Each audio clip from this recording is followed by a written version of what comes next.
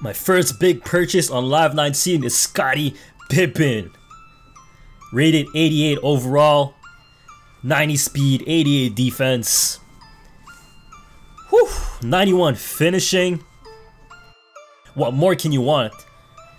So the reason I purchased this Scottie Pippen is because if you look at all the other small forwards, the prices are almost double and they're way more expensive, and I feel like this card gives you way more value for your coins. And I was comparing it to Kawhi Leonard. Kawhi has similar stats, but as you can see is at 80,000, so this card is 20,000 cheaper and I'm getting a little bit better stats, or you could say similar. And one of the reasons I wanted to buy Scottie or a wing defender is because most people that I've played, they always attack with their wing players. For example, Vince Carter, LeBron James, or other players. So I wanted to get a defender that can play good defense, because right now I didn't really have a great defender on my team. And then I continued to shop around. The next card that I purchased was this Jimmy Butler card. I purchased him for additional defense so I could lock down the shooting guard and small forward with Pippen, so that should be a good wing combo on the perimeter. That should be nice. And then the next card that I'm looking for, you know, is more wing defenders that can shoot, because Jimmy is not that much of a shooter. So I went for John Havlicek. And I was looking at the other cards available, and for the price, I think it was a good deal, because all these other cards are at least 20,000 or 15,000, and this card has 85 defense, 84 3, 85 speed, a little bit of everything for only 6,500. So this is the next card I'm going to purchase. So you got Scottie Pippen, Jimmy Butler, and John Havlicek. And the following card that I'm going to purchase is I needed a shooter, so I went on the market and I found Glenn Rice.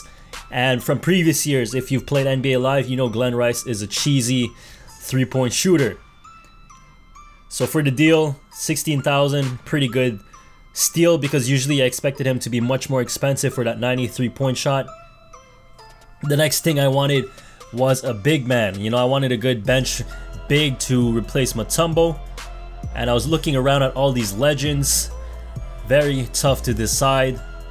I was looking at this Shaquille O'Neal card.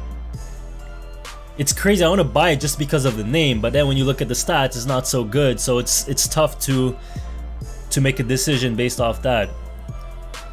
So I want to look at the 87, 89 ones to see if there's any better deals for the price point. There's Will Chamberlain here for 41k.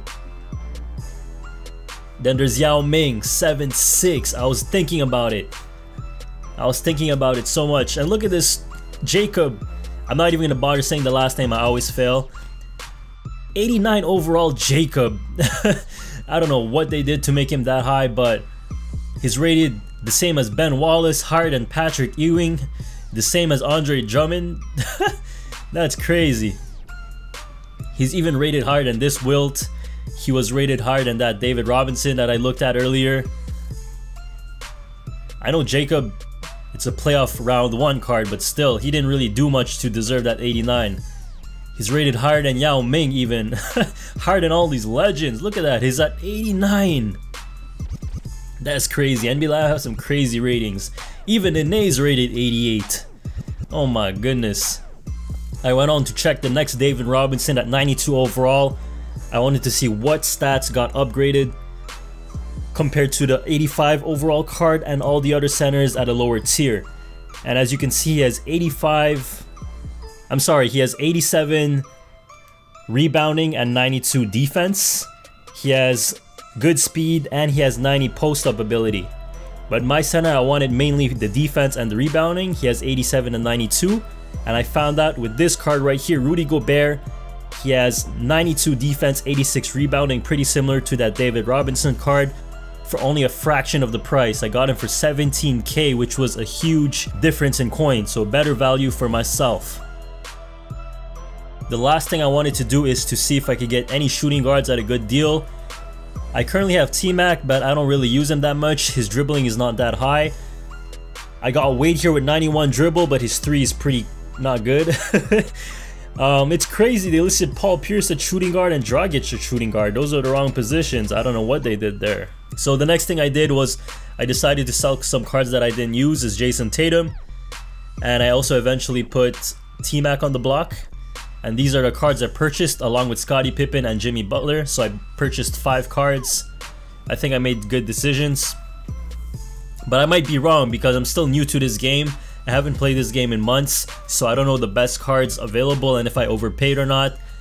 But I looked in the auction block for some time and made my decision based on that.